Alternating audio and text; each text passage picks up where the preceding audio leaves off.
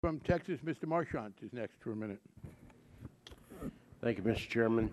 Mr. Chairman, one of the main reasons why I was concerned about the TARP vote back in October was the fact that I did not see in the bill any provision for the TARP money to ever be paid back to the Treasury. In fact, it was my impression when the vote was passed that the money would go back into the General Treasury, and my fear at that time that it would just be spent for general programs.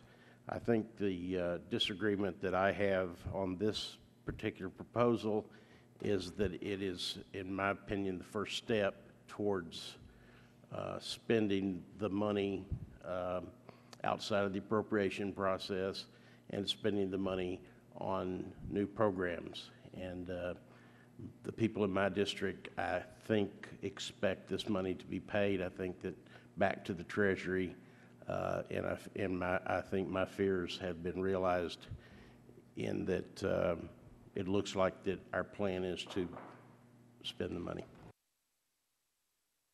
Gentleman from California.